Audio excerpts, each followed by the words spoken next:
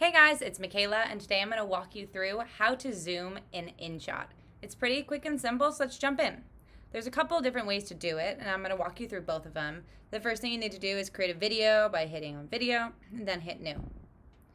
Then you want to go ahead and click on the video that you want to make, so I'll just use this 5-second clip and hit the check mark.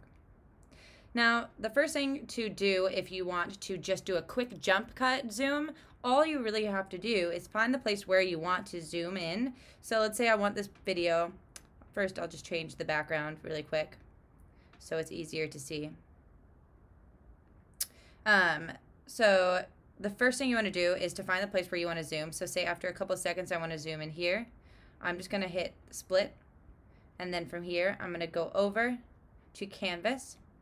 I'm going to hit zoom, and then I'm going to zoom in. I'm going to hit that check mark when I like it, and this is what it's going to zoom right when it passes that. And then if I want to bring it back to normal, I can hit that split again, go back to canvas, and I can zoom back out. There we go, X. So then it'll just be a couple of second zoom, and I'll zoom in and zoom out. Now that's the first jump cut zoom, just by going to the place you want it and changing the frame size basically in Canvas. The second way is to do some keyframes.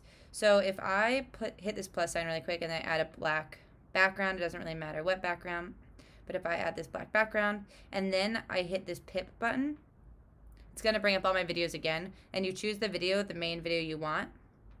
So I'll just choose this video, and I can pull it so I can size it the way I want to. And pip works the same as a sticker, so you can keyframe it to make it bigger or smaller. So once I'm at the beginning or where I want to start the zoom process, I find that in the video. So say I don't want to start until here. Then I'm going to hit the keyframe button right here. It places a keyframe. Then I can scoot over by sliding my finger over to where I want it to zoom, the zoom to end. Once I find where I want it to end, I use my fingers on the picture itself to zoom where I want to zoom in on. So say I just want to zoom in all the way to all the drinks. And then I can slide my finger on the picture again at the bottom on the timeline, and I can squeeze it back out if I wanted to do that, or I can leave it zoomed in. Basically, the keyframes tell your